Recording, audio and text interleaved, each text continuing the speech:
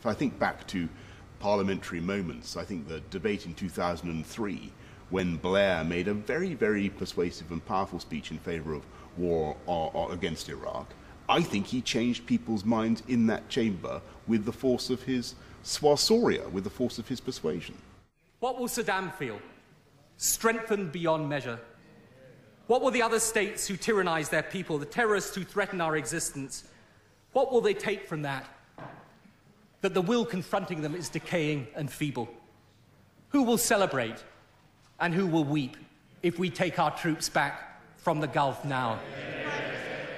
Mr. Speaker, I'm sure that the whole House will join me in condemning totally this unprovoked aggression by the government of Argentina against British territory. The voice is unmistakable, but Margaret Thatcher's career in oratory is a strange one. Well, Margaret certainly began making the impression of speaking stridently, and that didn't make it particularly attractive. But she very quickly took advice about that, and suddenly it was Cilla Black. And so we had a series of mad voices that were ridiculously husky or plaintive or thoughtful. She wasn't a naturally graceful speaker like an Obama. She wasn't. She didn't have the sort of eloquence and the sort of grit of a Churchill, but she conveyed exactly what she needed to convey, which was passionate belief in what needed to be done and the toughness of what she was doing. To those waiting with bated breath for that favourite media catchphrase, the U-turn, I have only one thing to say. U-turn if you want to.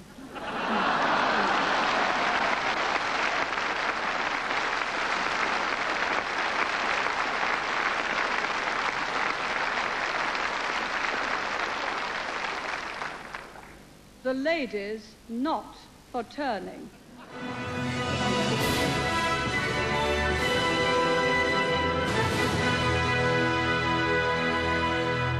Good evening. Sir Geoffrey Howe, Mrs Thatcher's longest-serving colleague throughout her years in power, turned on her in the Commons today and accused her of risking the nation's future. Geoffrey Howe had resigned. He was going to make his resignation speech. We all went in for it, but we were all saying, oh my God, another boring Geoffrey Howe speech.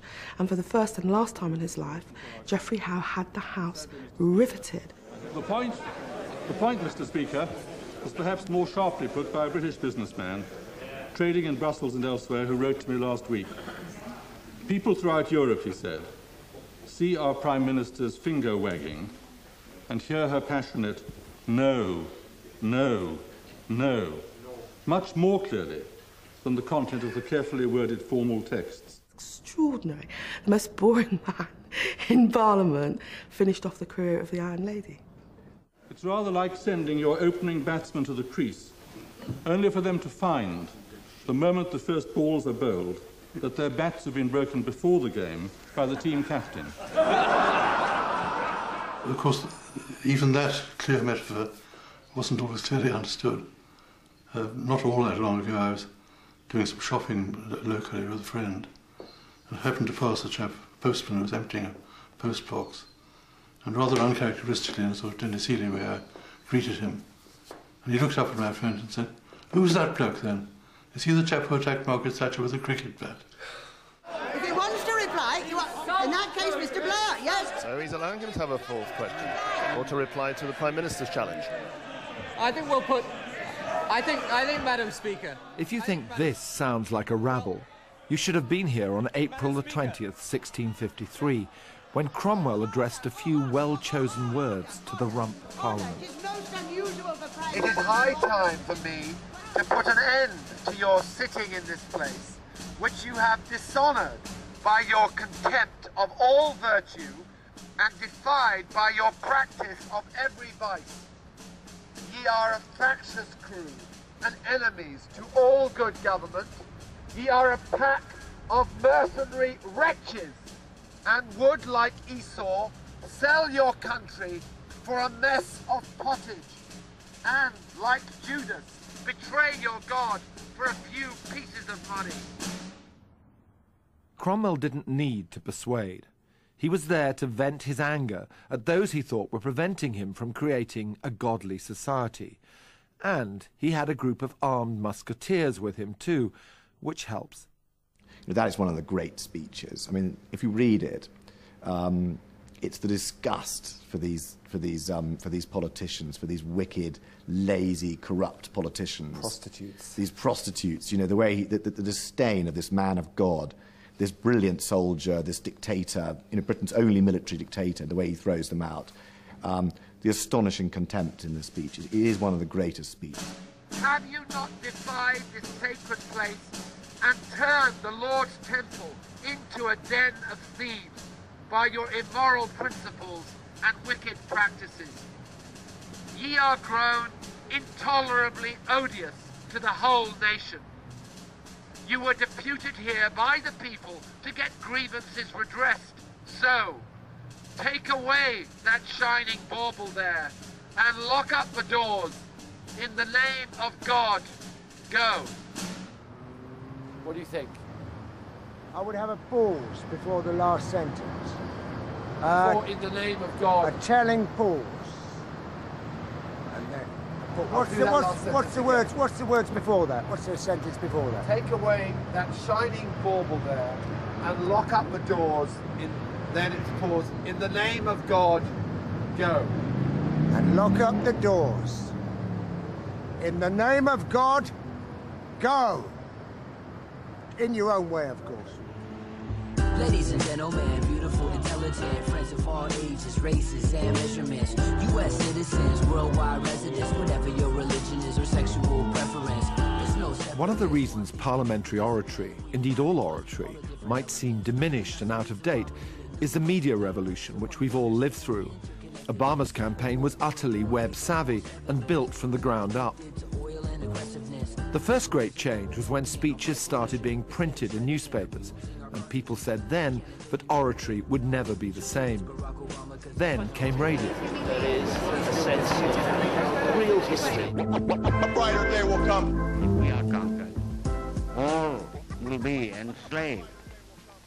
And the United States will be left single-handed to guard the rights of men. The radio is the great barrier of this. Radio suddenly meant speeches. Oratory reaches millions and millions and millions of people. So all oratory has to be looked at before and after radio. Churchill's intimate connection with his audience through the new medium was not lost on the politicians, and by the early 60s, television had come to number 10. Well, there you are. You can see what it's like. The camera's hot, probing eye, these monstrous machines and their attendants, a kind of 20th century torture chamber, that's what it is. But I must try and forget all this paraphernalia and imagine that you are sitting here in the room with me. If television gave a new intimacy, its gaze could also be merciless, and details of presentation came to matter more than ever before. Hit the 1-minute switch, please. In 1960, the first televised debate between presidential candidates, John F. Kennedy and Richard Nixon, set the pattern for the future. In the election of 1860, Abraham Lincoln said the question was whether this nation could exist half slave or half free. Now we're in a completely different phase, and have been in the last ever since the the Kennedy-Nixon debates, really. But our disagreement is not about the goals for America, but only about the means to reach those goals. When actually we see every facial expression, we see sweat, we see fear, we hear many different intonations, we can see into these people's eyes, and that again changes oratory completely. And now oratory is about seeing as well as hearing, and it's about millions of people seeing these things at one moment and seeing things that you can never take back.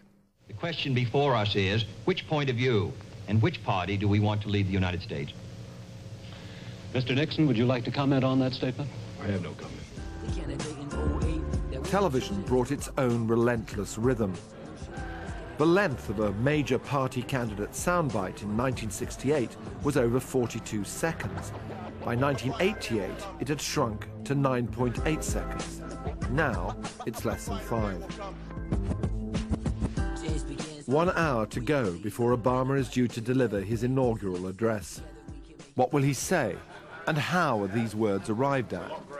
We know he has a team of speechwriters, including the 27-year-old Jon Favreau. But as to who writes what, that's a secret known only to a few, and none of them is telling. And then, unbelievably, here it comes. The most keenly awaited words on the planet right now, spluttering out of a fax machine. If you want to know the detail, the intensity, the research and word-by-word analysis which goes into an important speech, then there's frankly no more authoritative source than the West Wing. The enemies of humanity itself. We say here tonight with one voice, there is no corner of this earth so remote, no cave so dark, that you will not be found and brought to light and ended. That's a number spike. Hey, crank that up. You broke 65 on all the lines.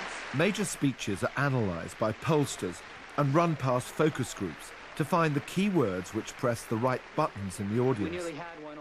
But this is nothing to the work that goes into constructing them. Memos are written. They come from everywhere. Every agency, department, senior advisor, outside notable. What's an outside notable? Former presidents. Henry Kissinger, Bill Gates, Jesse Jackson. Mr. Rogers wants to write us a memo. We'll read it. We'll pass some of them on to the president, and he'll start making notes in the margins. Then we have the president's first thoughts meeting. That's when we all want to kill ourselves. Why? Because that's when the president tells us we're nowhere. Why?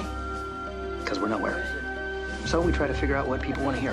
And that's when anybody who didn't want to kill themselves before has certainly been converted to the cult. Why is it so hard? Because it's a white piece of paper. How high are the stakes? How high can you count? So what do you do? Whatever it takes to get started. And we read new memos, and we try new themes, and we hear new slogans, and we test new lines, and after a few weeks of that, you've still got a white piece of paper. Being a political speechwriter is like writing for the movies.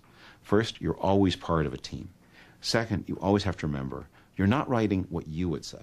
You are writing for a character, and you have to construct the character in your mind and understand him. And you have to say, in this situation, look, I might do this or that, but my character would do something else. So you have to write, what would the character say? Franklin Roosevelt had a speechwriter by the name of Sam Roseman who called it the grind and the glamour. And I would add to that the ratio of grind to glamour is probably 3 to 1. Some of the more painful moments in my diaries relate to when we're writing the conference speech. It could be absolute agony.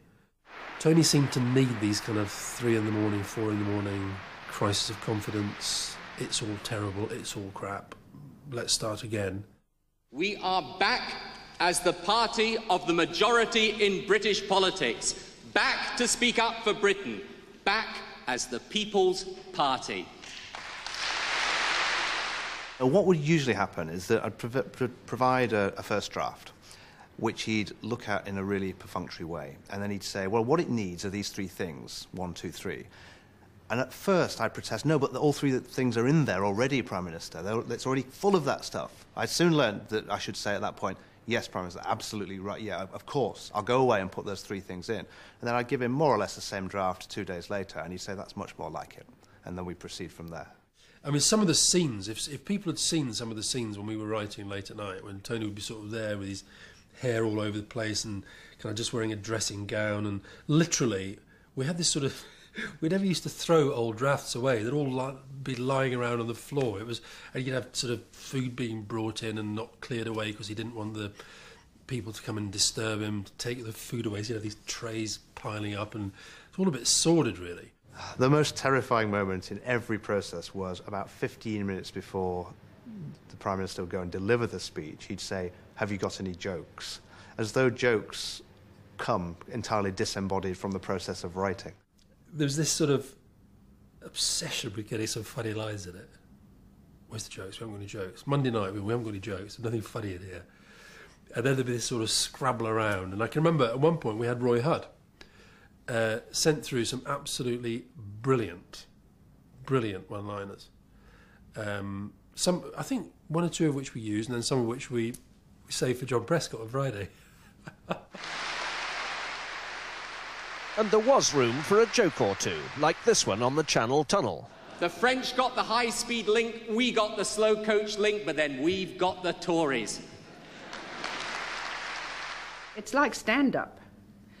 And every stand-up comedian knows that if you don't get your response, you die. You've got to remember, a Labour Party conference, it's not just the person up there who's doing the speech that's a bit nervous. The audience is a bit nervous sometimes.